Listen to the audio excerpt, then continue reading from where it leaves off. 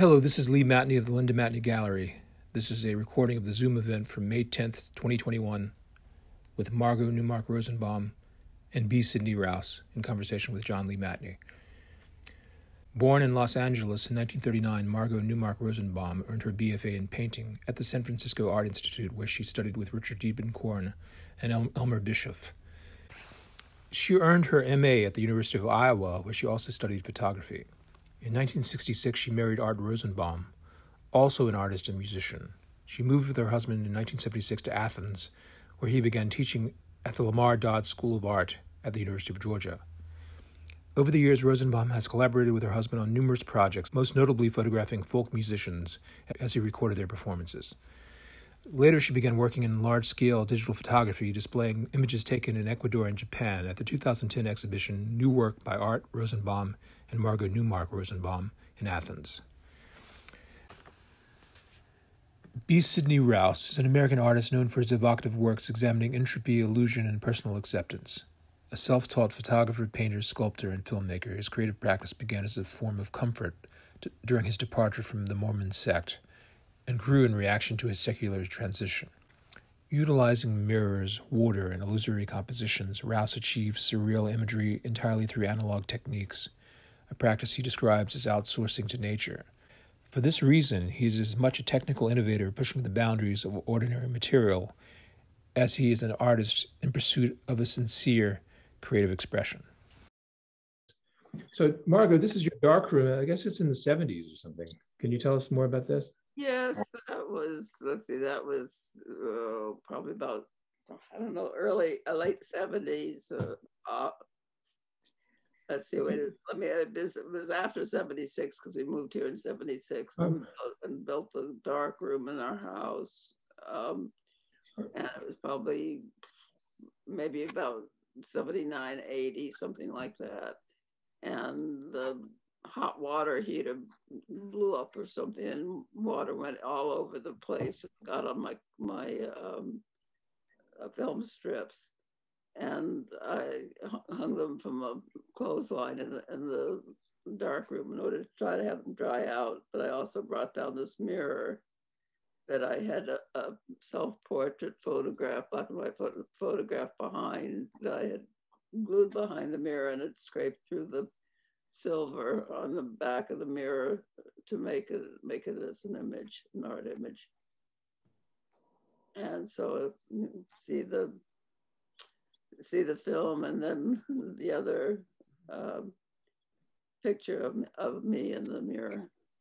So I'm fascinated by this picture in the mirror. I've seen this before in person, and you kind of stand in front of it, and it'll be your art will be on one side, I'll be on the other side, and you kind of interact with that. It's kind of whoa. So wait, were you saying that you scratched off the backing on the mirror? Yeah, it was actually, the mirror was a little bit scratched off to begin with, and that sort of maybe what inspired me to actually do that.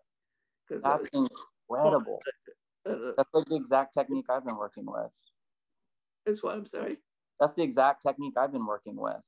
Oh, really?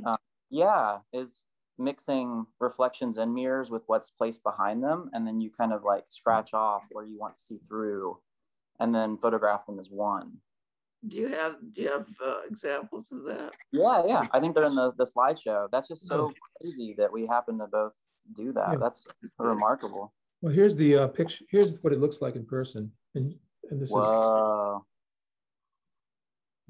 That's incredible. So this is, I wanted to show your darkroom, the one you work in, Sydney. This is the one at the Linden House Art Center, I believe. Mm-hmm. So, yeah, it's right up the road from where I am.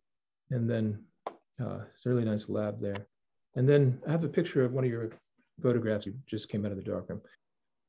But this is, Margo, this is actually an example where the flowers are reflected in the mirror. And then my friend, I just like scratched out the center of the mirror, and then she's placing her face behind in the center. And then I photographed them as one. Uh-huh. So very similar. That's so crazy because I don't know many people that have ever experimented with that. That's cool. I didn't experiment with it that was really kind of it. I did that piece, and I really didn't make like a series of them or something. I see. Yeah, it has an interesting look. I do sure. use a lot of reflection and other things in other ways. Yeah. I feel like it has a specific look too, like more so than Photoshop or anything like that, where you have to like physically scratch off the backing. So it almost has like this cross hatching look to it. Almost like a print sort of, but it's not. Yeah. I mean, it's more like you would do for say an intaglio. Yeah. That's beautiful. Yeah, that's like I did the Silo series that I did most recently is an entire series exploring that mirror technique. I will show that in a minute too. Okay, that's awesome. Oh, so this you're is one of your, you know about all these things. So this is the most recent piece by so Sidney. So can you tell us more? And I'm seeing a kind of an intersection with hands. I think both of you use hands to in gestures in your work. Yeah. Institute to that. Can you just talk about this piece a bit? Sure. Well, this is actually the most recent photograph I've taken, and it's my grandfather's hands. He's 93, and we've never. Yeah, he's gone through a lot and worked with his hands his entire life, and several of his fingertips actually got like severed and had to be reattached. So some of them kind of like bend in interesting ways. And I've always thought he had the coolest hands. And as a child, I was obsessed with hands, and I have like hundreds of pages of just like, I would just draw hands for fun. And I feel like I'm coming back, you know, I'm like, I'm really interested. And I like to be able to look at the hands and, you know, guess like if someone's right-handed or left-handed. But yeah, so I took a bunch, and at the very end, I asked if he could, you know, grip the backdrop. And so kind of create these wrinkles. And then the light, I felt like it just needed something to kind of balance it out. Otherwise, it's just two dark things and then one white thing. But I feel like the light kind of provided this balance. And that was actually created in the dark room. I just laid a tiny pebble on the print and then just dodged it. And so it kind of had a glow. I never really thought about doing that until, remember we talked about the Fan Ho image? Lee, do you happen to have that one? I didn't put it, I didn't put it in there, but it's okay. Margo, do you happen to know the Fan Ho image is called Approaching Shadow? And it's like this big wall with a diagonal shadow, and then there's a tiny woman standing at the base of it. No, I don't. I'm not familiar with it. Okay. Well, I was watching this podcast where it was showing that image, and I was like, wow, like the patience for him to find this building with a perfect shadow and, you know, take it right at the moment and everything. And then they said in the dark room, he actually just placed, you know, he did. So this is the image of my phone. But yeah. Oh, yeah. Can you see this? Yeah, I could see that. So the diagonal line with the shadow was actually just added in the dark room, and it's like this iconic image. And I was like, wow, like, you know, you can truly change an image in the dark room. It's almost like Photoshop before Photoshop, but because it's organic and in the dark room, it has that great look. And so when I saw that image and I understood that he had added the shadow, and that makes the entire composition to me, I was like, oh, like I would like to experiment with, you know, adding in my own elements in the dark room. And so that's kind of like my backstory on that. But I took that on a family trip to visit. It was my parents' 50th wedding anniversary. And so my grandfather was there, and I rarely see him. And so I was able to collaborate a little bit with him. So it's great. I kind of I did a shot when I was a teenager in my great grandfather's hands with holding a hat, and he was about 90 at the time. And so this kind of in my mind. That kind of Do you have one of those? I don't have that. I should have put it on there, but I don't. Okay. I can put it into the blog on this. Okay, cool. So okay, this is a picture you did of Elaine de Kooning at a lecture in the UGA. Just in her studio that she was using. Is it in a studio? Like her work behind her. And I kind of like the way, you know, you really pinpointed the hand too. You know what I'm saying? You're looking. I know she was doing that, but it was kind of like that was what you decided to photograph. Okay, but what was that gesture? What was that kind of? Why did you like that for that picture? How did you? Well, I had a number of different shots I took. I guess I sort of like the way it just sort of blocks the figure's head, I guess. And I just like the looks of the way the hand is. But I like the expression of her face and so forth. And kind of a lot of photographs that I take are done out in life. And they might have a lot of different movement and or emotional expressions. And so consequently, I don't really have control over them. I can just keep shooting and edit out the ones that I like. Mm-hmm. I think even when you're doing it, working in the studio, you're doing something kind of the same way, similar with editing. Yeah. Wow, that's a great photo. So is that Willem de Kooning's wife? Yes. Is that who that is? Okay. Yes. Interesting. That's wild. I didn't know that they came to UGA. Was it just a visit, or did she had a Dodd chair for 3 years in 1976 till I guess 1979. Oh, wow. She was back and forth, but she was wonderful. She was very engaged with the community of the artists, and it was really a delight to have here. Wow. Yes. So this is another piece. I guess both of you know. Well, this is Philip Guston and Jim Herbert, and I was thinking about this piece. It's kind of like he's talking about something with his hands. It was kind of an interesting. Can you tell us more about this piece, Margo, and what the circumstances around it? Well, they were just talking in a street corner in downtown Athens, and I can't remember exactly where it was. I sort of try to look at it, and I can't quite place it. But he was down here. Philip Guston was down here to give a talk. He stopped off here actually, and on his way, I guess, up from going back up toward the north from Florida, and he was intensely talking about something, and this happens to be a moment of rest in the talk. So for things like this, do you kind of just pick it up and take a photo, or do you kind of like announce at the beginning you may be taking some photos so that they kind of know what's going to happen? Or I often will ask for permission, but a lot of times I don't. I'm really it depends on the situation, and I honestly can't remember whether I asked to take permission for this or not. Yeah, because like for the first time, I feel like I've always created an image. Like in the studio, I think about it, I buy a lot of things, and then I'm like, have a backdrop, and I create, these images. And for the first time, I'm trying to just like go out and just take pictures of people or dogs barking or anything like that. And I'm starting to realize, like, I'm starting to think for the first time, like, do you always ask permission? Like, is it, it's definitely a question. Penny Noah, I don't know if you know Penny Noah, but Noah? I don't think so. Anyhow, is a photographer. Anyhow, it's funny. I mean, he's kind of changed from he to she. But anyhow, it was David Noah before, and he gave a talk.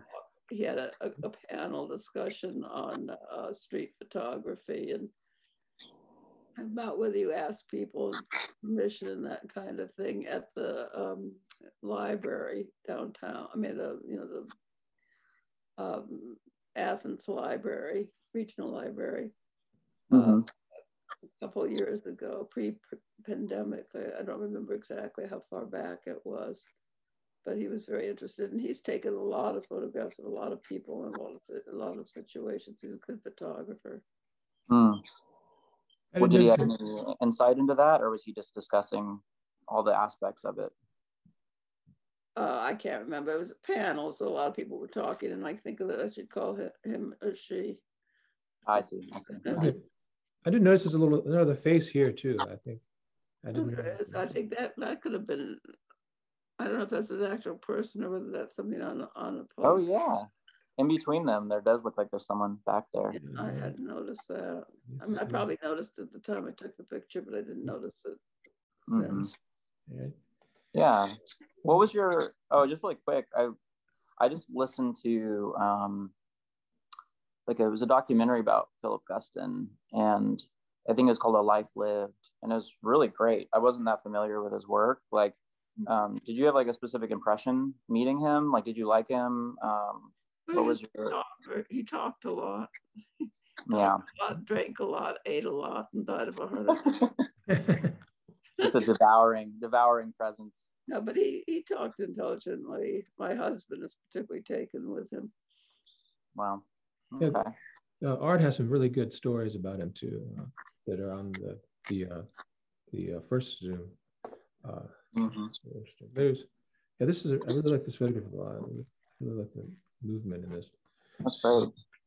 So this is one of my photographs of Jeremy Ayres and Ada Scott. I think he called her Ada Poole, and this was done in a studio in the 90s in Athens. But at that time, I was having people hold props and things like that. So, do you have any questions about this piece? Or? I've always wondered what it is that she's holding. Yeah, it looks like a... It's like a toy? Oh, it's a toy, actually. It's a what? I would allow people to pick the props they wanted to use. And I see. There was a toy, and there was also a plastic alligator, 2 plastic alligators that were there. Wow. And so I have them holding that. And then, so evidently Jeremy did a series of paintings of her with the plastic alligators. And oh, yeah. And people call this one the William Burroughs shot. They think he looks like William Burroughs in this a little bit. Oh, yeah. But anyway, I thought it's a hat. Interesting. The hat and what he's wearing, I suppose. Yeah. So really fashion. I love that photo. William Burroughs, and he did have a hat and dressed like that. Yeah. Very nice. So she's an interesting character. It's whole nother story about her. So weren't you saying that she passed away not long after this photo? Yes, she had made some money. She was in a video with Victoria Williams for a song called Crazy Mary, and she made $500, and then her roommate shot her, evidently. Really? Took the money. That's what I heard. Gosh. So soon after this picture was taken, I think. Nice. But she was, Jeremy would always find these interesting people, and he was. Wow. So he had a whole painting series, and I think he had stories about her also. So it was just. Yeah, I saw that recent article you sent about the ant that they're naming after him. It's pretty wild. And in there, I think it was Michael that was saying he had a true, like a sincere interest in every person that he met. And like the way he said that, I was like, that's exactly what it was. Like we go to the gas station and he would like legitimately be becoming like new friends with the person behind the counter. And I was like, man, you just love everyone. It seems to have really special. Yeah, he seemed to have this energy, this creative energy, and you would feel it would kind of inspire you to kind of and spark your energy. Absolutely. So let's see. Okay, so this is one of your pieces, the Silo series, and I have this one, these two. So I was talking about these two. The what series? This is the Silo series. Silent? Silo, yes. Silo, like SILO. So, but yeah, these are also done with the mirror technique, Margo. Yeah. So yeah, it's like I did end up exploring that technique for a whole series, but I just love the look. And you can kind of see like on this one, like where the flowers meet the neck, it has that kind of scratchy kind of look. And so the flowers are behind the mirror and then the body's in the mirror. I see. Yeah, but it was just really fun. You took the silver off the back of the mirror for the whole area where those flowers are. Is that it? Yeah. So actually the whole top. What? Yeah, the whole top of the mirror is actually missing. I see. And then, but you don't see it because there's a black a black backdrop behind the model and behind the flowers. So the two blacks just form one black.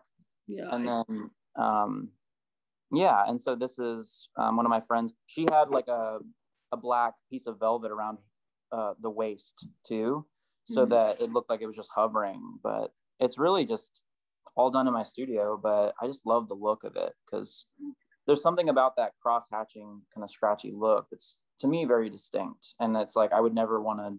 That's like in what Lee was saying in my bio or whatever. It's like I'm always trying to do it in camera, without digital manipulation, and it's more of a challenge. It's more fun, and I think in the end, the results just like look more interesting. I really like the texture of the makeup on the body that you put. Yeah. Did you do this with digital camera or do you do it with film? Film. Film, yeah. So it looks like film. Yeah, I'll usually do digital test shots because the lighting has to be just right, and it's like it's all done with flash because you need a pretty high flash, and then it's just like you really have to make sure that you're getting what you think you're getting, and digital test shots really help me understand what it's going to look like, and then I'll switch over to film and just kind of mimic the settings of the digital camera, and then it turns out the way that I saw it. Yeah, right. That's what I did. I started doing when digital came along. Before that, I used a spot meter. You have a spot meter, and you use that with a great card. So, so that's great. So, are there outtakes on this where it didn't quite kind of do what you wanted? Oh yeah. I have one outtake where she's flicking off the camera, which could be an extra. Maybe we'll put that out one day. But we had all sorts of different ones of her hands. I particularly like this one because the shadow of her hand perfectly aligns with the other hand's thumb, and it looks like the shadow is what's cutting off the waist, whereas on the other ones you could kind of see the black velvet around, or the black felt around her waist. And so I just like that the shadow happened to diagonally align with the thumb. So I ended up choosing that one mainly for that reason. And I just like the lighting and like how, like you're saying, like I cover all the bodies in white body paint, which kind of helps them pop and have like a textural element. And then also, there's different things like I was really inspired by a lot of the imagery within the Mormon temple, like I described in the article, where everyone's wearing these all white jumpsuits and you're in a white room. Everything is just like many, many layers of just glowing white things, like glowing things on top of glowing things, which I think is an interesting kind of aesthetic. And then also I'm really influenced by Buto performers, which is like kind of avant-garde Japanese dance performance art or whatever. So it's kind of like referencing, different things. And I know like mimes do white face paint and something, but I just like the look of it.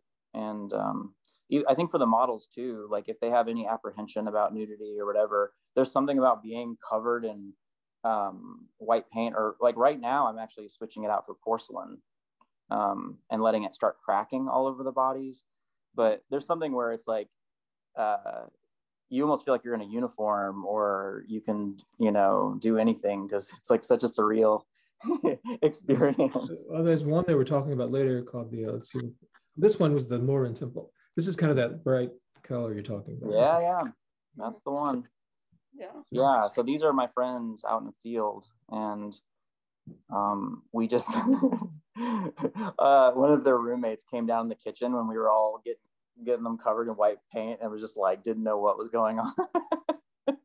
But we all got, not me, but they all got completely covered, and then I had painted this branch white, and then they lived on this farm with this just like huge field. And then at night we went out there, and I had my car headlights so I could kind of get them in focus, and then I was just hitting them with very, very bright flash. And I think as I go forward, I actually want to put like a filter to make them glow even more. But there's just something about that where it's like people are being reduced to almost like a blown out silhouette. which I think is like really kind of a beautiful look. So, so yeah, that's I just really like the fact that it's from your memory and from your experience. Yeah, so for sure. So this is one of the ones you picked of mine. Yeah. So I love the goosebumps almost. Yeah, I like the working with the figure, and I really like the shadow in this one. I think. Oh yeah. That was kind of wow. And this was done in Athens. It's incredible. Around the same time I had a show in Athens. I left Athens for 9 years and came back in 2003. Mm-hmm. This was around this time I was shooting when I was having a show here or there. Yeah. Who is that? Well, her name was Rachel, but it's just she worked with me quite a bit at the time. Yeah, I thought she was a very sensitive model to work with. Wow. I love the lighting. I love how it like the lighting almost like pages of a book. Like it goes from the leg down and then the breast down. So it's almost like this perfect shape. And then it goes up into the arm. It's really beautiful. Is it just a single light? Yes, most of my work's with single lights. I've done some with two lights, but I actually did the one of Jeremy you saw with a harsh light, and there's some funny photographs of him commenting on how harsh the light was. It's kind of an outtakes somewhere. Wow. More of a soft light. Yeah. That's great. So this is one of Jeremy that you picked to look at. This was done at Jeremy's house, and done. Beautiful. Yeah, I love how it looks like. If you send your film off and then they accidentally crop it, where it's like 3/4 of the photo you wanted to get back, and then it's like 1/4 of the previous photo. Is kind of the aesthetic I thought. I love it. And what's that? Is that like what's going on the left with all that texture? Well, I added that texture I added that to it. It was I kind of made this in response to what was going on at the Capitol in earlier this year. I was thinking of this picture because I've always used this picture. Well, it was early. I made a different edit in 2000 with this picture, and I was showing my work in Washington D.C. area at the time, and I always thought of Jeremy as someone who was about democracy and about kindness and about being a citizen of the world. Accurate. Yeah. And he photographed the what was the march that he photographed? I'm trying to remember. Occupy Wall Street. Yeah. He had some really great photos from that. So I like the expression on his face. He picked all the props for this. Looking. And this is one of the last things I did before I left Athens for 9 years. And so I just really like this picture. It was really nice pieces in the series.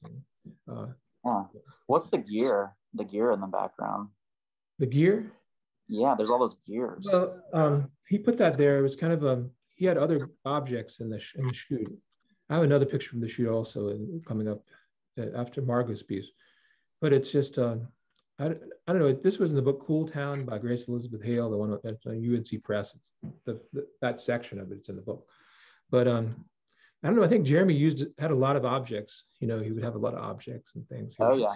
And then he had his maps and things and books and unusual things. And so around this time, we hadn't talked for quite a while. And around this time, after I had the show in Athens, this picture was in the show.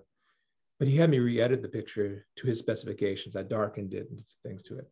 And then he kind of talked to me about some things. We started corresponding about some of what he was working on. And I love that it's almost like he looks like he's thinking, and then for me the gears are like a physical representation of that or something. It's like they're like his mind or something. Oh yeah, that's what I thought too. It's kind of like almost like he's thinking about Athens and thinking about what's going on there. For sure. Like that. So let's see. Margo, I've got this piece of yours, and I like this because you have the TV set and the picture in the background. Was this planned, or was this something that you? Self-portrait. It's me posing there, and that's a photograph I took of a friend of mine, Irena Woodham, who was very photogenic. And then there's a part of, you can't see the whole decoy duck that's on top of the television, but this was in Iowa City. And I don't know how planned it was. I took a number of shots again, and I picked the ones I like. I love this photo. That's amazing. Yeah, I was gonna ask, like, I just love how much, like, how far you go with contrast. I purposely did that. I mean, when I thought of the title of Drawing with Light, it was partly because I came to painting. I mean, came to photography from painting and drawing, and really like to do a charcoal drawing, which is like high contrast and yeah, like a film to me. Yeah. Do you shoot? Technical question. Do you shoot like Tri-X or like a specific film that? Used to use Tri-X 400. Okay, that's all I shoot with now. I love it. It's very contrasty. Yeah, use that. I really love this picture too. I just love the contrast also and how dark it goes. The TV set, you've got this reflection here. It's the portrait within a portrait. That's a neat kind of. I like the fact that I was so much younger. I also love that picture in the background. At first, I wondered if that person in the picture was actually, it was a mirror, and that was the photographer, and then taking a picture of the person sleeping. And then I realized it was a self-portrait, and I was like, oh, it almost looks like it could be a mirror or something like that. I've self-published a book, Drawing with Light. I forget what I was going to say. I think the picture of that woman is in the book, without being in the composition. It's in its own composition. Yeah. So, this was another one I shot at Jeremy's house. I wanted to show you this one, and this shows more of the props. So let's see. Okay, so this is another one of my pictures that you. I love this one. I like that one so much. There's so much going on, but I love the bald head with the ball. They kind of mimic each other a little bit. And then also almost like later you notice the person in the bottom left handing it to them, and then the blown out sculpture in the background is like awesome. I love that. What's the backstory on this, Lee? Well, this was taken in Siloam, Georgia, which is like 30 minutes outside of Athens. I guess it's on I-20. There's nothing in the town except like a Texaco station and because of Hardee's there, but it looks pretty fancy though. So, but this house was unfinished in the middle of nowhere. But some people I know who asked. I set up a shoot. I wanted to do a shoot, so we set it up at the house. And yeah, were you trying to get this shot, or is this just like randomly kind of happened as like one of many photos? Or well, it was quite a few photos. I was trying to get a shot there, definitely with the shadows and the ball. But this was taken when I was having a show in Athens. This was in the 2003 or 4 when I was shooting. That's when I came back. But I was not. But that was one of the ideas I was trying to achieve. Because that was the shadow and the. Oh yeah. I like the woman in it too, reaching up. At first, I just kind of discovered her hand. So where's that hand coming from? And then I could see her in the shadow. Right. Wow. Let's see. Yeah, it's a great shot, and I'm guessing that's on film too. Yeah, that's on film. That's on ACFA film 25. So this is your piece, Sidney. Cut Your Ribbon, and it's a triptych. We have the 2 here. Yeah, I was really pleased with this. This is actually a different kind of technique within what I was talking about before. Yeah, I'm just really happy that you had experimented with that too, but so it makes sense. But this was the similar mirror technique, except I did it kind of evolved where before I would get mirrors and then, you know, try to remove the backing, and it was like really thick and very difficult to get off, and it took forever. It's just like, especially with like the thick mirrors, it's very difficult. And then you also only really get one look, you know, you just get these scratchy removal marks. And my thinking was, I wish these could be more organic. You know, I wish that I could have, you know, these removed spots be whatever I wanted or whatever. And so this is when I first started making my own mirrors. And so I started buying, you know, pieces of glass from the Habitat Restore for like $2 because I just wanted a cheap piece of glass. And then I found I could make my own mirrors with this reflective spray. And so it was a experiment where I actually laid flowers on the piece of glass and kind of taped them down a little bit. And then I would spray many, many thin layers of the reflective backing onto it. And then I remove the flowers. And then when you flip it over, it's a mirror, but the shapes now that are missing are like organic shapes, you know? And I was like, finally, like, and it was way easier to make my own mirror than it was to remove the backing, you know? And I also didn't want it to be so controlled. Like, I don't like making every decision. Like you're saying, like, I like to outsource to nature. And it's like, if I can just lay some flowers on there, not think much about it, create the mirror, remove it, it's kind of, it's like more letting nature make those decisions. And so the person is reflected in the mirror. The spaces that are missing and see-through are the shapes of flowers. And then I did a wall of live flowers behind the mirror. So it's a strange, you can tell, especially like zoomed in, but like, it just looks very strange for the reason that it's this combination of weird things where it's like flower shaped missing pieces with flowers showing through them on the back side. And so it kind of just creates this texture, and it looks like it's almost like an explosion or something. But it was my first time. I particularly like the one on the right. I like being able to see some of the face and the gesture there. Yeah. There's a third one too where you can see the face. But yeah, it just had this interesting look, and I was like, wow, like this is, you know, the next step. And so I actually want to do some more of these. These are the most recent. Yeah, of this technique. I'd say. Love the movement and the dynamics of the movement on both. And there's that depth, and then also that glowing kind of idea you have. Yeah. Well, this is one of my pieces. This was a video still that I shot.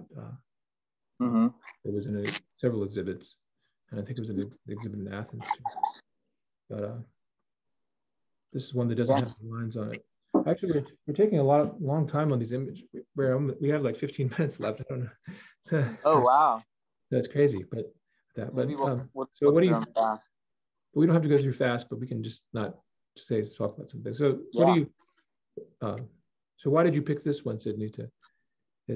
I loved it, and I was wanting you to talk more about what the actual film it came from was, because in our discussions, I haven't heard much about your film work, so I was like, I want to see this film. Well, see, yeah, I'll have to find the film, but it's on a video. So basically, what happened is when I was in Athens, well, Jeremy was one of the people who told me about it. But there's this thing called the Videonics MX1 mixer, and then a high camera he had, and well, he never showed me techniques, but I bought the same equipment, and I made these in my apartment in Atlanta, when I was in Atlanta, and some of these. But this one was done in Virginia. This particular one when I got back to Virginia, but it's just basically what I did is I really like Fellini films, and so you on the MX one convert it to like a black and white and then a 24 frame. So on the screen it looked like a Fellini. It looked like that lush 1960s black and white. But when you took a picture of the screen, it would be this blue effect. And sometimes there'd be lines and sometimes there'd be no lines. This one doesn't have lines, so I'm wondering if this is done through another kind of still. I just really like, I would just film, with a video camera, the high camera, and I would just find these models and do these, quite a few of them. So this is one of my favorites. And there was a show in Virginia at this place called the Peninsula Fine Arts Center, and this was part of that show. And it was the first museum show I was ever in. And the juror was Eleanor Hartney, who was with Art in America, which was, it was really nice that the first time they were exhibited. But I was kind of shy about exhibiting, so it was my second exhibit ever. Was at this. Wow. It's so, and this is another one of them in the series. And it kind of shows the movement. Yeah. And this is a nude you told me you liked. Yeah. So cool. I love the lighting. It's incredible.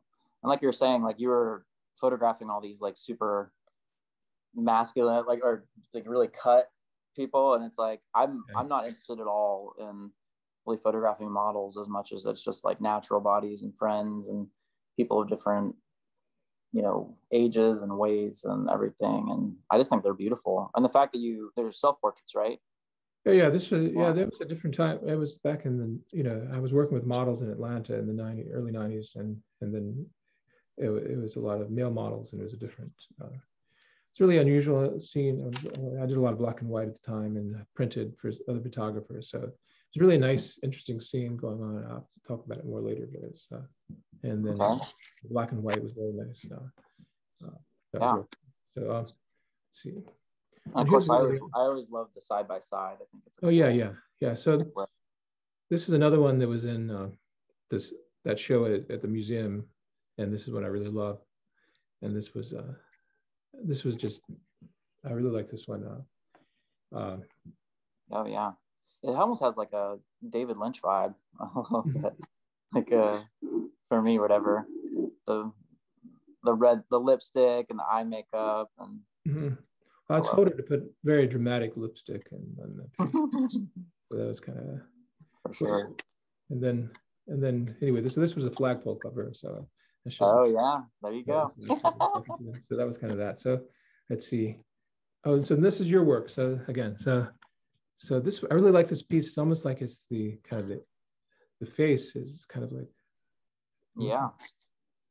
yeah, this is same technique but combining bodies. Mm-hmm. So that's actually I slept at her house just last night. I crashed on her couch. My friend in Atlanta, her name's Maggie Benoit, and her partner at the time, they came over, and I was like, okay, like if I can combine, flowers and bodies, what about, bodies and bodies and things like this? And so it's this idea of, it's like, what if I plug this thing into this thing? What would happen? And so I have a couple of these where I'm actually combining two people into one body. And so, he's of course like the masculine part, and then she's actually behind the mirror, but a lot closer. And so that's why the breast looks exaggerated. It's just because I find this compelling, this particular image. Thank you. I appreciate that. It almost has a kind of the face almost has this kind of, I don't know, this iconic kind of Elvis little kind of look mixed with something else. You know what I'm saying? It's this I like that. I think when you first saw this, you're like, that Elvis photo. And I was like, Elvis photo. And then when I realized what you were talking about, I was like, yeah, it does. It's like it's like the most surreal Elvis photo ever, That's awesome. So, and this was another same thing. Yeah, combining two people. This is Cooper and Madeline. They're friends here in Athens, and they have incredible performance artists. Mm-hmm. They do a lot of performances in Athens under the name of Keep a Show. And they're both just really great artists and very open to everything. So I like to usually work with a few friends, and I work with them over and over and over again, typically. So yeah, that's another one from the Silo series. This is one you were talking about also. Yep, that's a husband and wife combined with mirrors. So the face is actually half the wife and half the husband, and then you can see obviously with the breast, and then their arm that arm on the right side of the image is actually like a weird blending of their two arms. I don't know how it happened, but it's very strange. Let me see something. Yeah. So I want to talk about this. We don't have a lot of time, but I want to talk about this. So this was the reflection. I really like this reflection piece. And Margo, I want to talk about a few of your reflection pieces. I hope we'll have time for questions. If we can, we may run a little later so we can get the questions in if you guys are okay with it. I have nothing to do. Okay. As long as you want to talk. So I really love this piece. I really love it. I mean, you said there was an imperfection in the film, but I think that it really is. It's very strong. And yeah, I didn't put it on the reel quite right, and so it didn't. It had these like streaks across it, but in this particular image, you know, and that's my girlfriend Alyssa Peace, and I just got this point and shoot camera, and I feel like it's just changing everything because it's so portable. It has great glass. You can put any type of film, Tri-X. I think this was Tri-X, and then it has flash, zoom, and yeah, she was in the tub, just like swishing her hair around, and then I just like stood up and then just snapped a portrait of her. So I thought it was really kind of beautiful. So this one, Margo, this one you did in Cortona. I really love this piece. How did this happen? How did you do this? I accidentally put the film through the camera twice, and you know, on the film, and I thought it was great, and I thought it really looked like Cortona. And it's incredible. It almost looks like it's 3 photos. Like the bottom right, there's like someone up close, and then there's the person walking, and then there's the lab. It almost looks like 5 photos in one or something. It's a very hilly town. Yeah. Wow. I just love those accidents that really make wild kind of come together like that. I think that's something. I've had that happen a couple of times where I've made the mistake of putting in a film through twice and gotten good results. Wow, that's awesome. I love it. It reminds me of something that would be in a film or something. It would be yeah. And then this one, I really like the Amtrak train. And that was I can't say it's totally intentional because it's involving a lot of people, but this was the third or the second time I tried taking a shot from this particular situation. The first time I had one slide I liked, but it wasn't quite right. And then I came back into this black and white one the next time I took that club car. Wow. Where's this at? It's a Santa Fe train. It was somewhere between Iowa and Los Angeles and Albuquerque. I mean, like it was I can't remember where specifically it was taken, but I took a number of trips between those places. Wow. I know we're short on time, but one of the questions I really did want to ask you, Margo, one, I really, really love your work a lot. I love the look of it. But also, I wanted to ask you, in terms of like a series, do you typically have a series in mind and then you shoot knowing that you're working towards that? Or do you typically just shoot a lot and then kind of assemble it later? I've done both. I have a series of subway shots taken in New York, for example, and that was the series. And then another series is maybe not quite as successful, but it was of people in a museum. And I've done horses. I've done a number of different series, but then I also just shoot all the time. And during the pandemic, I was doing an awful lot of landscapes and from our house and pictures of our cat. Very photogenic. I think he's very photogenic. Yeah, that's another accidental going through the camera twice. The film went. You'd almost think deliberately, you know. I think it's really. I gotta try it.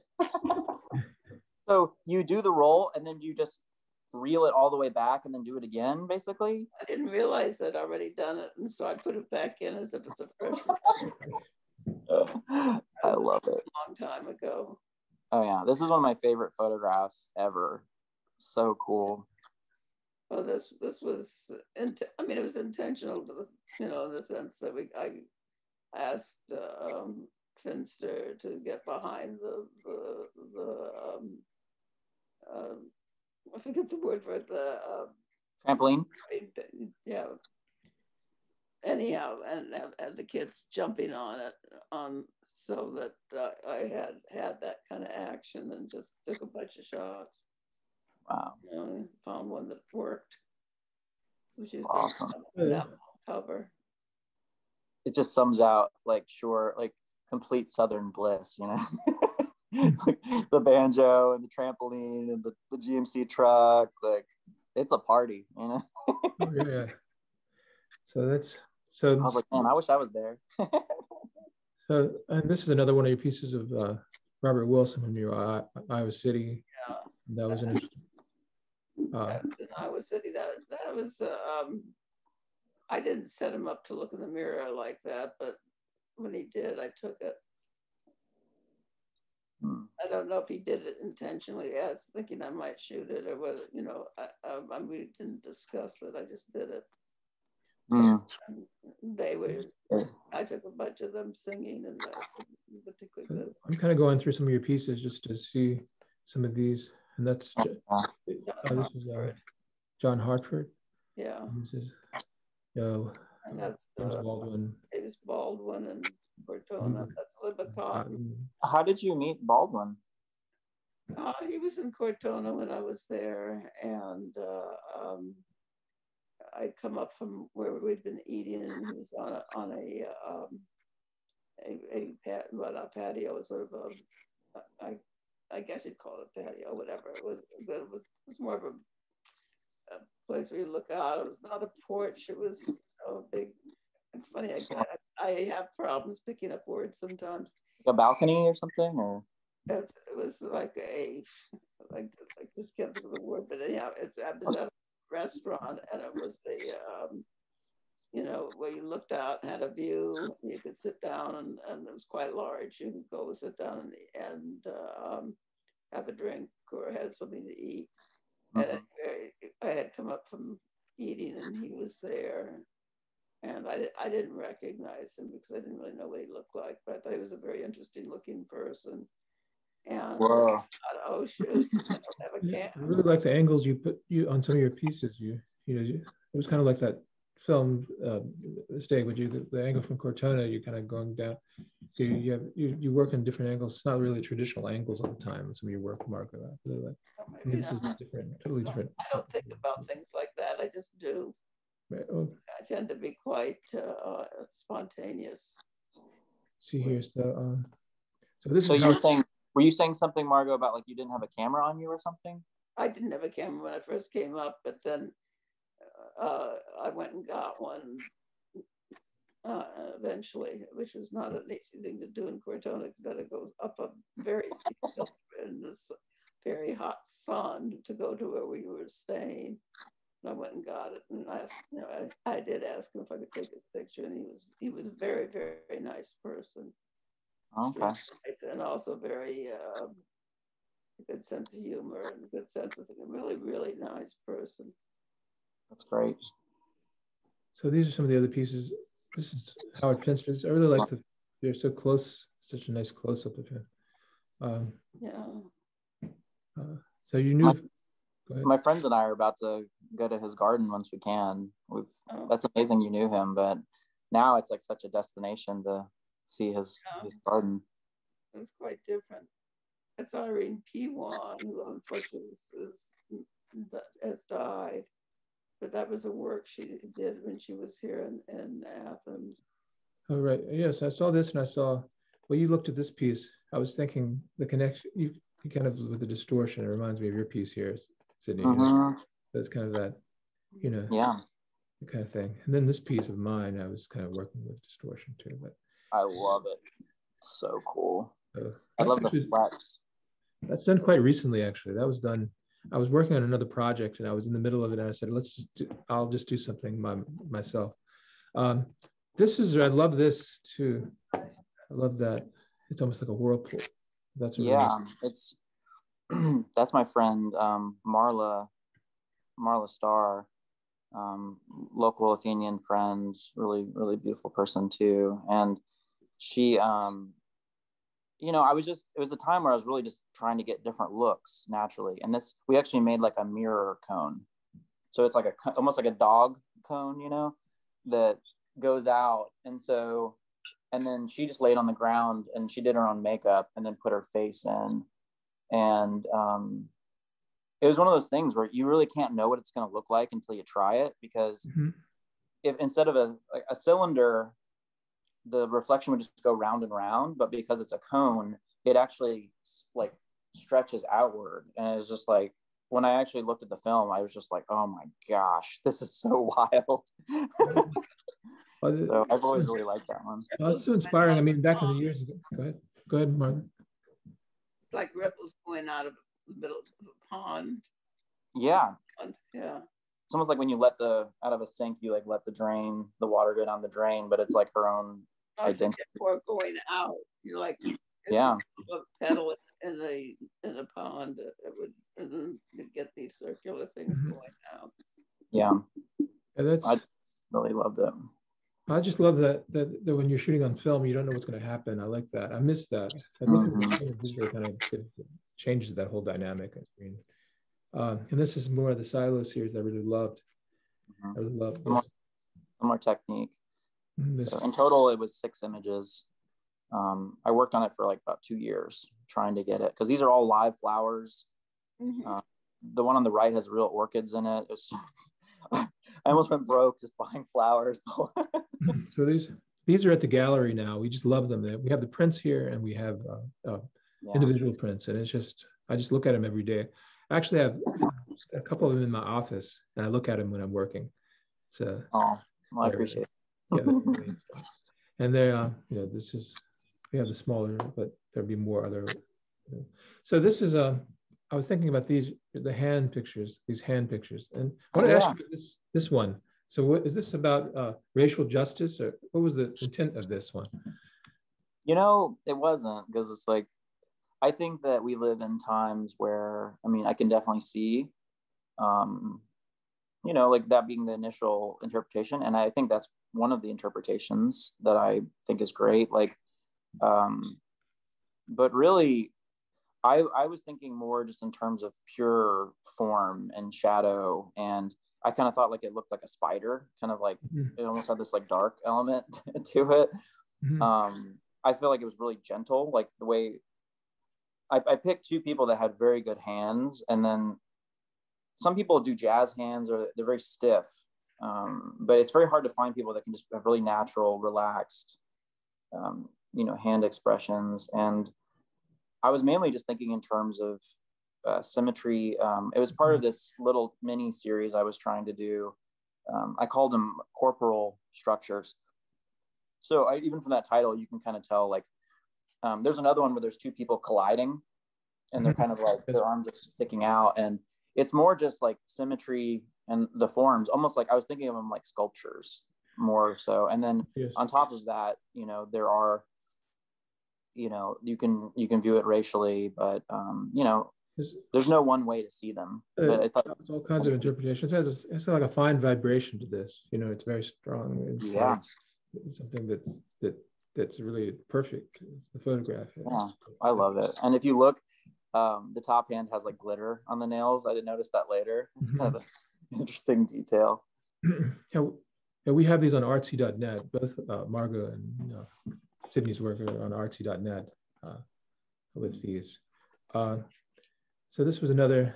I was looking at this one, and then I was noticing, a lot of your pieces show the hands kind of front and center of Margo. I mean, this one of de Kooning. Do you have anything else to say about this? And this is your son, Neil. I'm going to show your book quickly at the end. I don't know if we have any questions on this chat. Do you have anything to say about this piece? I just, that's a charm to it, mostly, I guess. Mm. I'm not very good at talking about visual things. My visual things I like to think of as talking for themselves visually. Mm-hmm. Mm. That's the way I am. Yeah. Sometimes I'm like, that's why I'm not a writer, I'm a photographer. Like, right. With like artist statements, I'm like, you try to say something that can't be put into words with visions, and then you got to put it back into words or whatever, with visuals. So I can understand that. Well, one thing I'd like to say though is that I'm having a show up in New York coming up on May 27th. Oh, you are? The Marinaro Gallery. And it's curated by Tiff Siegfried. Oh, wow. Okay. I know that gallery. They're great. So we'll put a link to that when it's out for you, Margo. Okay, thank you. Yeah. Oh wait, Tiff Siegfried's that's a local gallery, correct? Well, she has a local. She had one downtown, but now she has one in Comer. But this is not her gallery. But she curated the work for this gallery of the photographs. They're just photographs. So this is the book here, and this is. Do you have anything, Sidney? You picked these pieces. Do you want to say anything about these quickly, or? I just love all these so much. I love the way they look. Was there one before this where there's like the choir singing? Mm-hmm. These two, I just love this series so much. I think it's incredible. And I always thought it'd be really beautiful to photograph within a church, but I think that I kind of wanted to ask like how these photos happened, because I would never want to ask a church like, can I just photograph today, but it's like if I became a member of a church or someone invited me to their church, I would do it. But it's just such an awesome high energy environment. Yeah, I asked. In the case of the churches, I've always asked. Yes, that's wild. But I love these a lot. And with the next image, maybe I should have just read the title.